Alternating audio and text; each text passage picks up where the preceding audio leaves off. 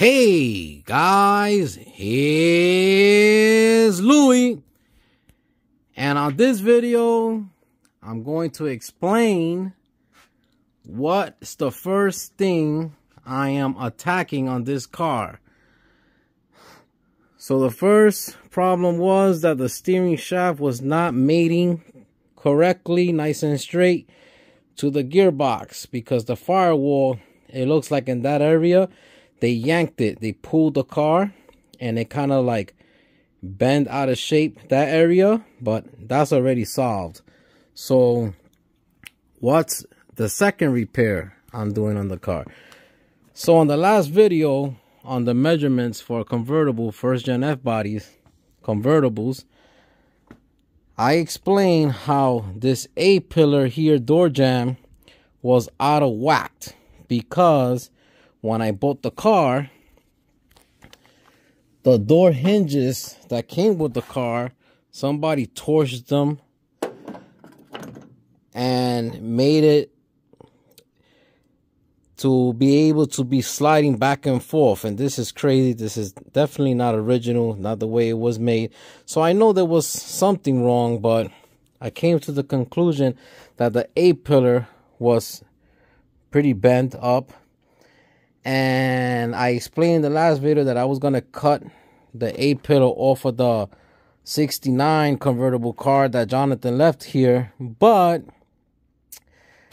I was thinking about another way how to attack things. So always try to have a plan A and a plan B is what I'm trying to say. And I went as far as marking where the plug wells was from factory, and I even started cutting them, but I did not go all the way through. I never go through. I always take my time, and I stopped. And the reason why I stopped, which this is an easy fix, I just tack weld it and grind it nice and smooth. The reason I stopped, because I had to think a little and say, boy, do I really need to cut this A-pillar out? And I started scratching my head. Louis started scratching his head and thinking to himself. And I said, well, I'm going to try to fix this. And if I can't fix it, it's coming off. So I kind of did some old school body work here. And with that, I am saying that I used a slide hammer. Now, this slide hammer is not... It wasn't made to use on a body of a car. It was made to pull axles, okay? But this gauge metal here, this steel here, is a heavy gauge, okay? It's strong. It's not like it's a quarter panel or a fender or a door. All right, this is heavy stuff here. So I cannot use a regular auto body side hammer. So I decided to use this. I think she's like 5 pounds or something like that, the slide hammer. And what I did was I used stud guns before, as like a stud welder, and pulled things before. I don't like it personally. They rip the metal sometimes.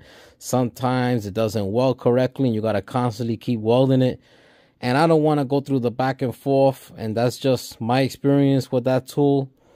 So what I did was I drilled a very small hole, okay, where I saw it was bent. And she was dinged up here, here, and here. So I had to do 1, 2, and 3. The reason you don't see the hole here, because I welded it already and grind it down. I have to weld this up and grind it down. You guys would never see that I ever did anything here.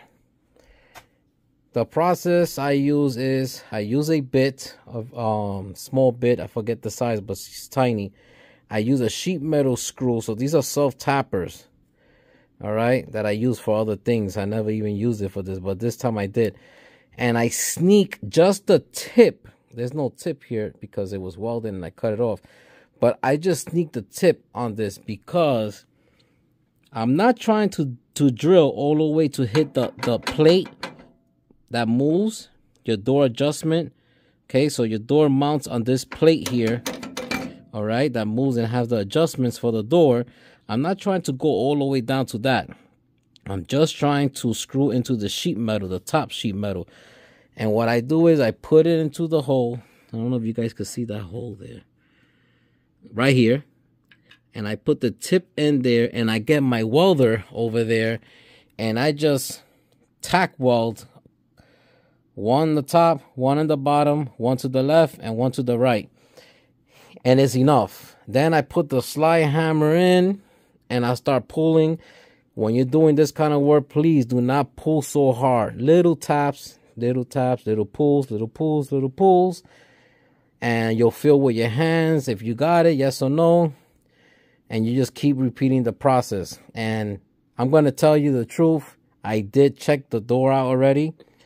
And the first hinge here on the top, what an improvement. I was already matching my rocker corner here. See, the corner of the front door in the bottom is supposed to match that rocker right there.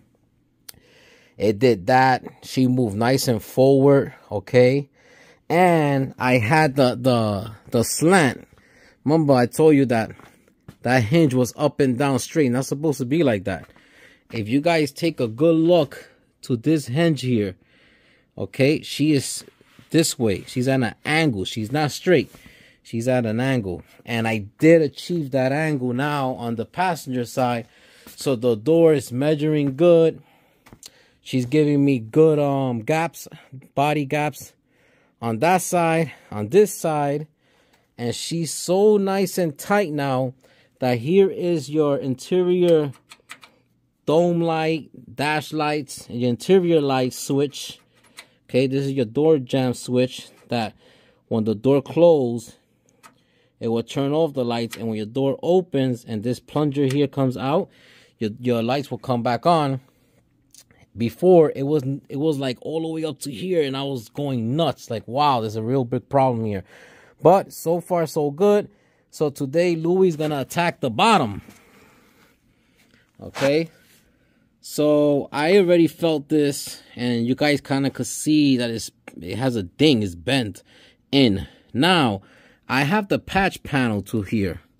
This is your lower door jamb A-pillar section, which is notorious for the first gen Firebirds to rot out here. And this one is rotted out in the bottom badly. Okay, and she also got dented here terribly. But I don't want to cut all the way to the top. The panel does come up to like about here. But I'm not going to do that because the metal is not messed up here. Alright. I want to fix this first. And when I finish pulling all this out, put the bottom hinge on the door, mount the door, top and bottom hinge, and see if everything works out. And then I will cut maybe here down and put the new panel. And why would I go through that work? A lot of people will start asking themselves, why you just don't cut it off if you have the panel from here down? It's because this is a 68 Firebird, and 68 Firebird A-pillar door section here has this indent here. Okay, 69 don't. And if I would have used a 69 door jamb, it would not have given me that. And if you precisely have the eyes trained like I do on these cars, I would have known something fishy is going on there. And the new panel also do not have it. Let me show it. So these are the new panels. Okay. This is the new panel that I ordered for this car. And as you guys could see here, it doesn't have that indent right here. This is not a dent. This is from factory. Okay. The other side also has it, the driver's side. So I have enough material there, as you guys could see, but she cuts into this part here, and I don't like that. So I'm going to try to massage this and then cut it a little lower. Come out, put that sucker in, and everything should be beautiful here. She also was dented here, and as you guys could see, I pulled it out. I like the way she's feeling now. Okay. And I'll be welding this up. In my opinion, the slide hammer, there's nothing wrong with that tool. It was designed to use it for body work. Now, why did it get a bad rap? It's because the person using it back in the day, if they was lazy, they would not weld the hole up and then grind it down smooth. They'll just put some Bondo on it. And if you ever seen a panel that's been worked like that before, when you look at the backside, you see like little worms hanging out. And it's because they pulled it with a slide hammer, they slapped on some filler, and the filler went through the hole. That's not the correct way. Weld the hole up and you'll be fine. So I'm going to be attacking this, and I'll bring you guys back when I have pulled those dents out. Alright guys, so I use the slide hammer and I push 1, 2, and 3 out. Okay? And with my feel of my hand here, I'm happy how she feels. She's supposed to have a little slant here going into where the hinge will mount. Before, she was really deep in, and I weld up the holes. Okay, I weld up that hole. Also, where I did some cutting with the spot welder cutter, I welded those holes. I'm ready to grind down everything smooth. As you guys can see, she will be nice and smooth. You won't see nothing there. Okay, that's all he welded. It's not grinded yet. It's nice and flat. Okay, so I'm happy how everything's looking so far. Now I'm gonna grind it down, and let me tell you, this belt sander here from Harvest Freight, $100, and it works excellent. That's what I'm gonna use on these welds right now. I'll bring you right back. So I did the process of welding everything shut that I did, that you guys seen earlier. I'm really happy with the results. Okay, nice and smooth. Can't see nothing, I'm telling you. All right, so far I'm happy here. All right, I'm gonna put on the hinges on the door and the door to see how it fits. And if everything here is perfect, I'm happy. I'm moving on, because like I explained before, this will come off. All right guys, so working the 8-pillar door jamb was a success, and I'm really excited about it. I was able to put the hinges that Jonathan gave me, move the door forward. Okay, I still have some tweaking to do, but I was able to move it forward. All right, and the height is not bad at all. The gap here is great. Okay, it's not bad. The door still needs to come out a little bit more flat so it can line up with the quarter panel, but I could work that in the future. I just needed to know if I was able to fix that 8-pillar, yes or no, or cut it off and put another one. But thanks God, I worked it out with the slide hammer, some hammer and dolly on it also. Came out great.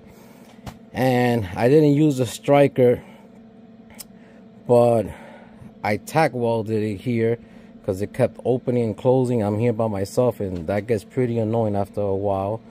But I tack welded it here, okay? And I mean, this body line is really nice. Now going towards the bottom, it opens up, but I think it's because whoever put this quarter skin did a terrible job. So I know from here forward I need to move towards the back and start working on the quarter skin, which I have brand new ones back there, and that's what I'm going to use for the car. But I'm really excited that I was able to use original door hinges and make it work. Now check this out. So